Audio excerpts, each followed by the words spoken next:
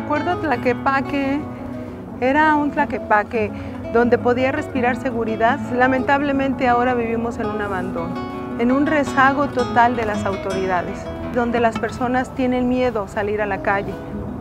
Nosotros tendremos un gobierno honesto y eficiente. Pondremos orden en las finanzas y en el impuesto que los ciudadanos pagan.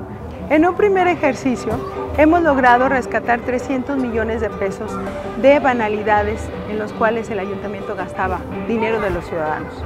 Hemos decidido emplearlos en la gente, en programas sociales.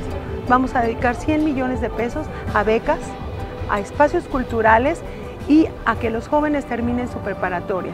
30 millones para fortalecer el sector artesanal, dándole herramientas para que tengan en su taller lo mínimo para ejercer su profesión.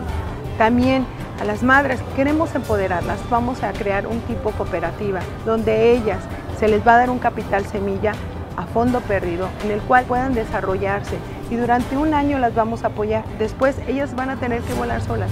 No queremos un paternalismo irresponsable.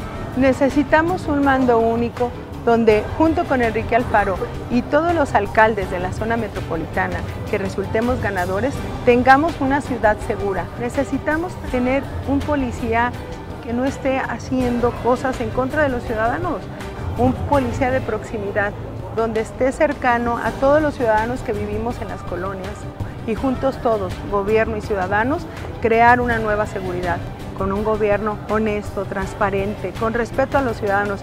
Otro tema muy importante, el agua. Muchas colonias no tienen este vital líquido.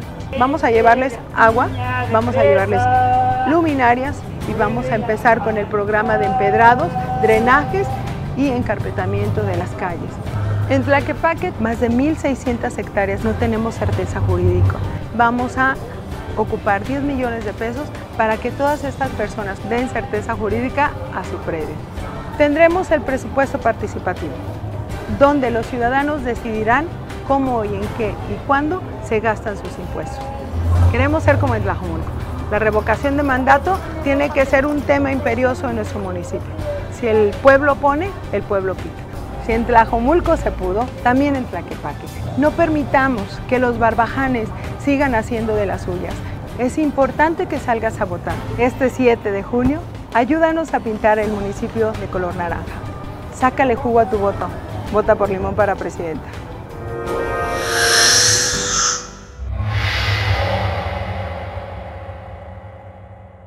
Movimiento Ciudadano.